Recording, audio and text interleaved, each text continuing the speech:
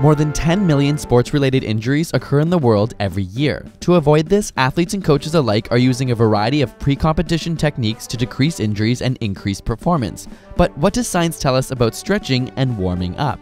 Many studies have looked at how stretching can affect athletic performance, and it turns out it depends on the activity. Sports such as figure skating and snowboarding, which require a wide range of motions to impress the judges, certainly benefit from an athlete's flexibility. But for power sports like speed skating and bobsledding, too much stretching may actually cause a temporary decrease in muscle strength. The overstretched muscle becomes less responsive and can stay weakened for up to 30 minutes. Although athletic competitions can be strenuous, there's little evidence to suggest that stretching before or after a competition decreases muscle soreness. Some studies have even noted that extreme flexibility can lead to an increase in the range of stretching without pain. And if you can't feel pain, the body doesn't know when to stop pushing. As a result, injuries can occur. Another large study of athletes found that the least and most flexible participants were 2.5 times more likely to incur an injury. So when it comes to flexibility in competitive sports, it's most beneficial to be moderately flexible. A well-designed warm-up is also extremely beneficial. The term itself comes from the positive effects of raising the temperature of your body before a competition.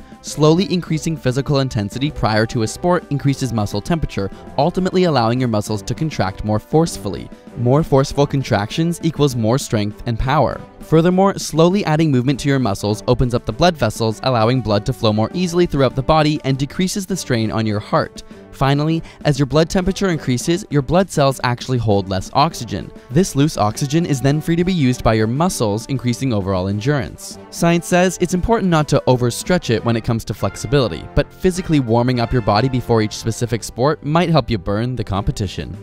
Don't forget, we have a new video out every day during the Olympics. Can't wait? Our amazing partners at the CBC already have 5 of the videos up now for you to binge on. Just head to cbc.ca/Olympics/ScienceSays to watch them before anyone else. Link in the description. But we also want to know your questions for this special series. Use the hashtag ScienceSays and let us know your burning Olympic questions. And subscribe for more awesome science videos.